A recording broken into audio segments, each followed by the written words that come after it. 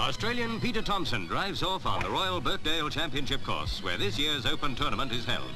Follows Peter Thomson's fortunes as he makes for the 18th. It's a vital moment for the 24-year-old Aussie.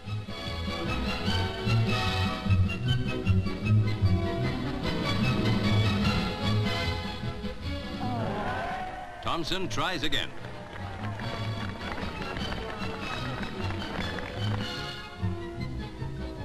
And Thomson has done it, beating by only one stroke Di Reese, Bobby Locke and Sid Scott, who tie for second place. A great ovation greets the new champion as in front of the pavilion he's presented with a trophy. Peter Thomson, who was runner-up for the last 2 years, is a worthy and modest champion. His rivals add to the applause as Thomson poses with his wife. Australia captures a coveted golfing trophy. What is up, Team MSC? It is Open Week. So I want to do a little video about my favorite Open Championship winner. There's a number of great Open Championship winners. Harry Vardon won 6 times. That puts him at #1 on the Open Championship list. But, you know, Tom Watson and Peter Thomson won 5 British Opens, as we say over here. So that is absolutely amazing. You know, a lot of people don't realize Jack Nicklaus was runner-up in 7 British Opens, and he won 3, twice at St. Andrews. Very, very cool, right? So, at any rate, I'm going to take some time now to break down Mr. Peter Thomson's amazing classic golf swing. Okay, guys, let's take a look at Peter Thomson's awesome classic golf swing. We see the wide stance. We're going to see a swing that looks very similar to Mr. Hogan. So we'll watch it through a few times, and then I'm going to break it down.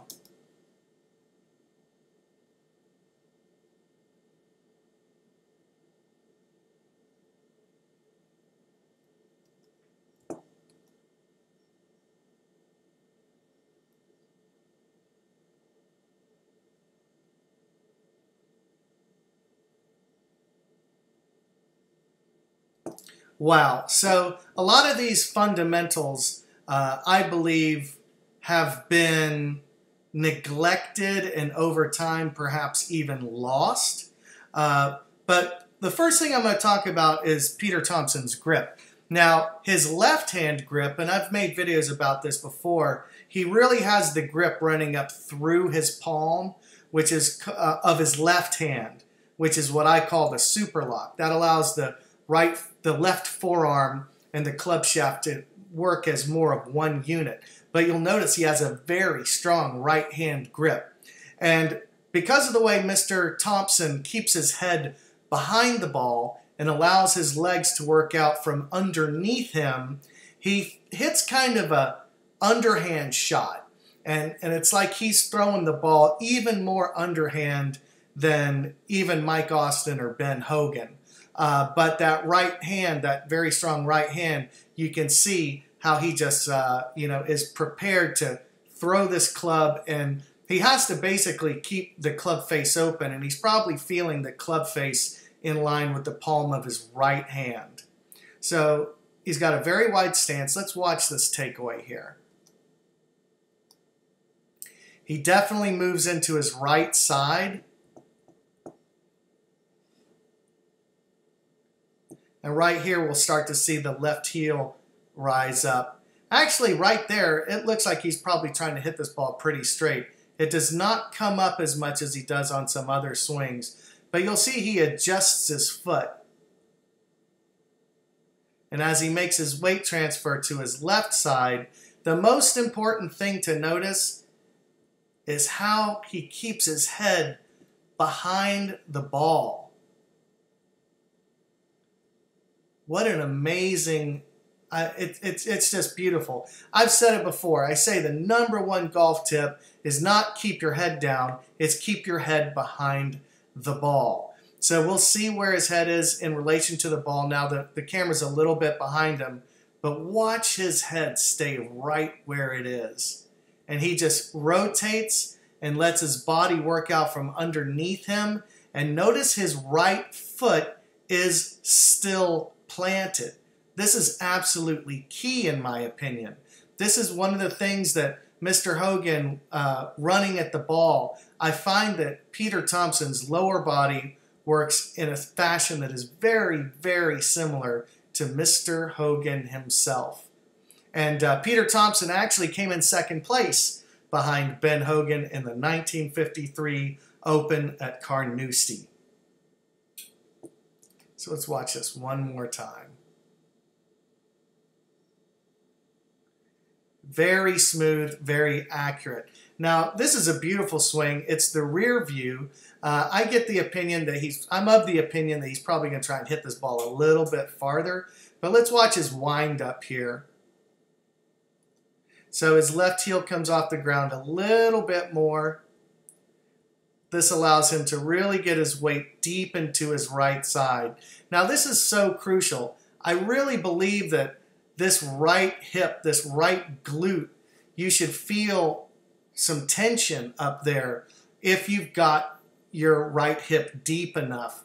That's the biggest problem of my swing evolution, was I would not let my right hip get deep enough. The more work that I do, I made a video earlier at Riviera where I'm showing Jason Day and Justin Rose sitting with their hips very, very deep. That's one thing I've noticed about the modern swing. If you're going to do it properly, you better set those hips very, very deep if you're not going to really be opening them up very much. But when you do the classic swing and you let your weight shift completely into your right heel, that allows you to get deep enough. In fact, you have to get deep in order to maintain your balance. And that's why some people have this just natural ability to hit the golf ball well. It's because they're doing their weight shift properly and it allows them to get enough hip depth. Can't say it enough. So here we watch Mr. Thompson's downswing, and he's very similar to Mr. Hogan. Now, I believe that the right hip gets lower than the left hip with these great classic swingers. Here I would absolutely say, coming into the ball, that right knee is bent, the right hip is lower than the left. There's a lot of talk today from some people talking about the hips need to stay level and there's lateral side bend. I'm not a huge believer in that now. I feel like the shoulders are tilted and the hips are tilted, and there's not nearly as much lateral side bend as is believed. I believe that the reason why people think there's more lateral side bend in a golf swing than there actually is because of a camera distortion problem when you look at a swing down the line. Okay, and I can probably explain that a little bit better, but let's look at one more golf swing. Wow, what a beautiful golf swing. Now let's take a look at this swing from a classic point of view. He gets that right hip very, very deep. The left heel comes up very slightly. But this is the key. When that left heel replants, that initiates your weight shift for you. And if you keep your head behind the ball, then your lower body can work out from underneath you. Now, this is very, very key. The reason why people believe there's so much lateral side bend when there isn't is because of the angle of the camera in the down the line view. But from this angle, we're going to see his hips are tilted. I'm not going to believe it if you tell me that, no, his hips are level. Look at this. His right hip is much lower than his left hip. I don't understand why people can't see that. So I believe that by running the right knee at the ball, that gets us in a position where these hips and these shoulders are not quite as pinched as I used to believe and many people on the internet talk about now. I believe the lower body needs to work out from underneath us, and what this does, we see it right here. That right hip is lower, The right heel is still on the ground. When that right heel pops up, of course, that's going to put more length into this leg and level out those hips. But I believe that these guys back in the day were much more accurate than the golfers that we see today. Power was important, but accuracy was absolutely paramount. So let's watch him as he goes through the ball. Yes, Peter Thompson had a very fine golf swing.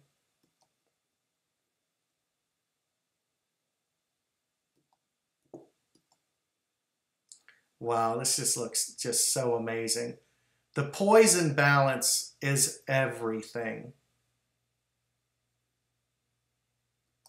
And that's the direction that my swing evolution will be going towards in the future. Yep, that right hip is lower. So I hope this helps you guys. Enjoy the Open, hit them long, and hit them straight. It's hard to describe the sound when Mr. Hogan hit a shot. He had this tenacity about him. It's really the stuff legends are made of. He was like Michelangelo and Da Vinci. You know, he was an artist with a golf club. This is Ben Hogan's locker right here, number 50. He caddied for my dad. That was the beginning of their relationship. Suffering produces endurance. Endurance produces character. He knew what was going to happen, and there wasn't anything he could do about it. Why he actually decided at that point in time to share what he told me, I have no idea. What I think he did was he applied physics better than everybody else. Ben Hogan never watched Jack Nicklaus practice, but Jack Nicklaus watched Ben Hogan practice. People say Hogan won't ever talk to you. Well, Hogan talked to me a lot.